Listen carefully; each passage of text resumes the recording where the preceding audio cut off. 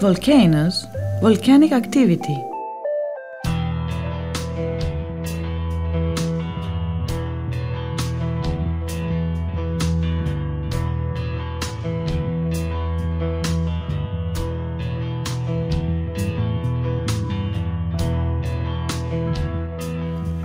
The temperatures that develop mainly in the dry fumes when they are trapped and ignited in the subsoil are very high.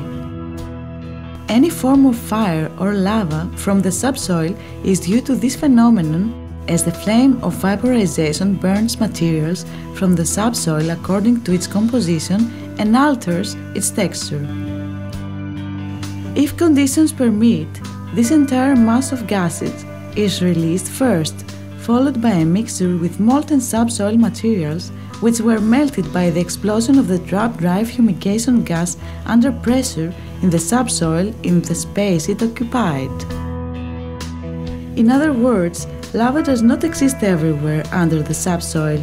It is simply created in places and at times in candidate parts of the subsoil that meet the conditions of accumulation, compression and saturation of dry vapors from the ground or from the surface of the earth. Air is a thin fluid element and escapes more easily.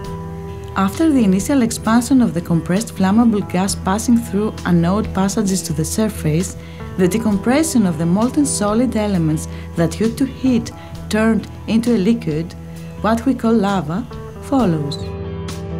The composition of the lava has to do with the elements of the subsoil in question.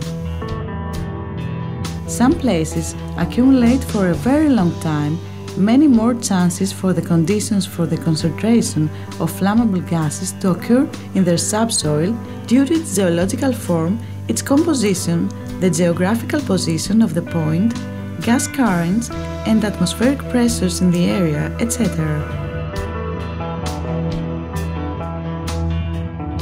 Those are places where volcanoes were created and are still being creating.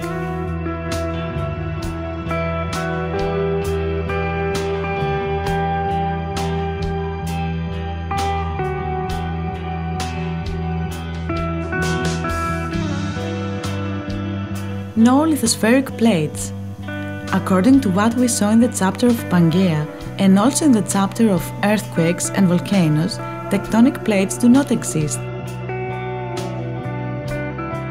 Pangaea did not move and is terra vista. About 12,000 years ago, it was a single huge continent with all kinds of climates. The ground of the Earth is stable and uniform, without lava from underground, except the places that the lava created as we saw.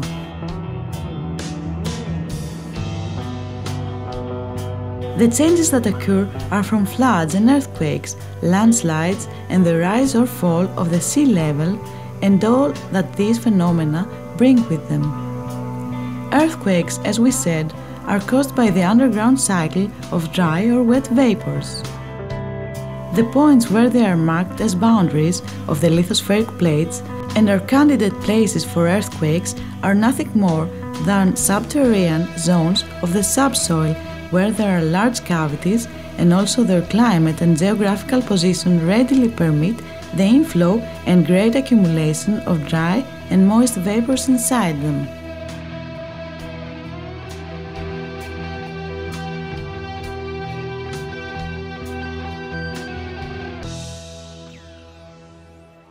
Moon and weather predictions. Let us mention here that these changes in atmospheric pressure each time cause a different predisposition of the vapors inside the Earth, which is recorded in the image of the Moon each time as we observe it. On the one hand, it is the temperature and the dryness or humidity of the atmosphere that affects this event, but it is also the predisposition of the subterranean vapors, dry or wet, that contribute to the final image of the Moon in terms of color shade.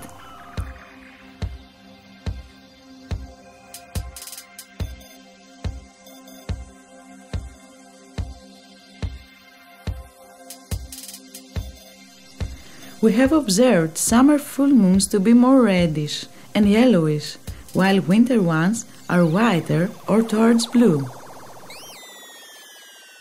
The spectrum of visible frequencies goes towards the red when dry vapors predominate, causing winds, drought, and heat.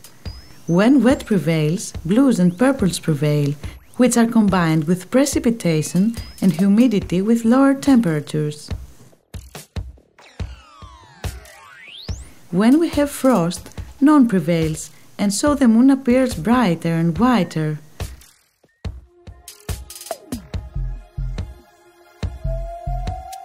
So we understand that by looking at this thing, we can make weather prediction for the upcoming weather by predicting rainy weather, humidity, winds, drought, cold, heat.